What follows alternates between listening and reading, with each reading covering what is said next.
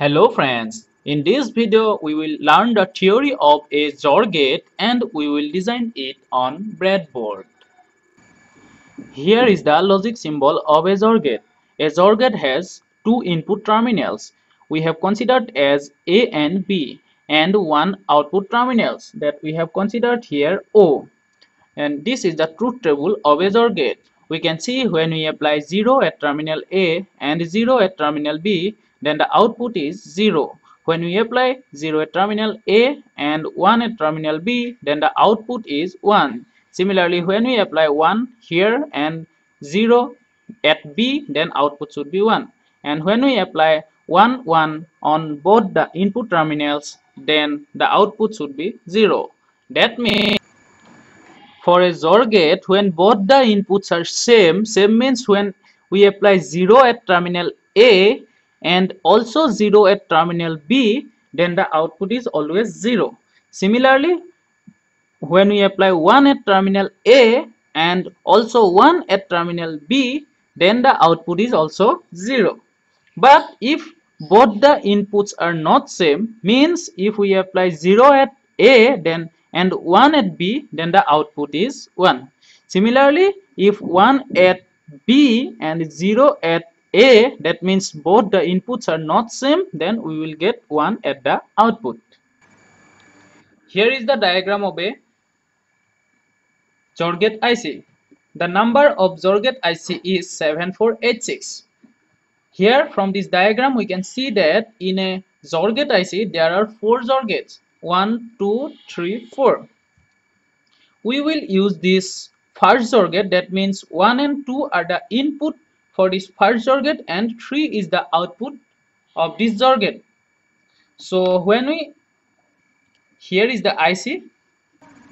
When we keep this IC like this, that means by keeping this cut mark to the left side, then the first pin of this IC becomes pin number 1. That means this one 1, then next one is 2, 3 like this, and this one is ground pin. That means pin number 7 is always ground for XOR gate IC.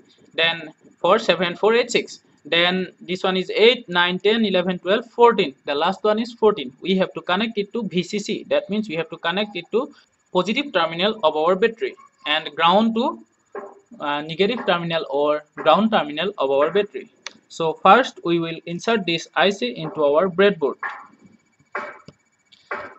by keeping this cut mark to the left side. So this one is pin 1 and the last one is 7 and this last one is 14. So this first pin number 7 should be connected to ground.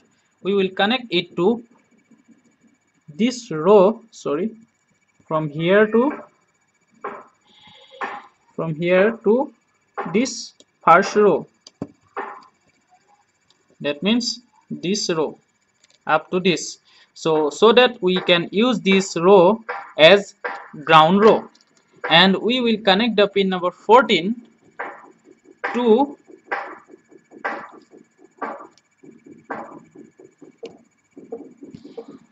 this row, so that we will use this row as VCC row.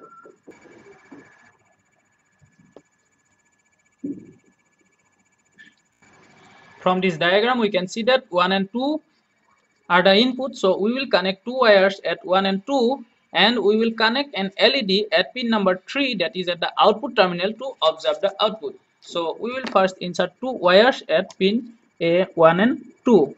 This one 1 and this one 2. Okay, now we will connect an LED at pin number 3. For this LED we have to use a 100 ohm resistor, so we will connect the one terminal of the resistor to pin number 3, then another terminal we have to connect it to any point of breadboard. Then from the terminal we have to connect the positive terminal of our battery of our LED. The longer one is positive, and negative terminal we have to connect it to the ground by a single strand wire. Okay, now our circuit is ready. Now we have to insert the battery to our circuit. We have to insert the positive terminal of our battery to our positive VCC row and negative terminal of our battery to ground row.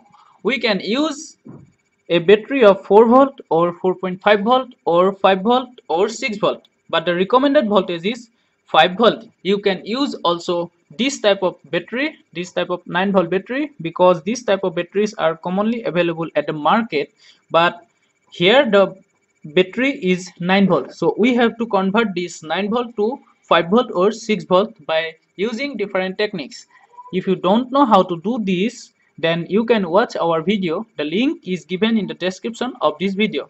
But here we are using a 4 volt battery, so we have connected the positive terminal to this VCC row and we will connect the negative terminal to this ground row. So now it is connected.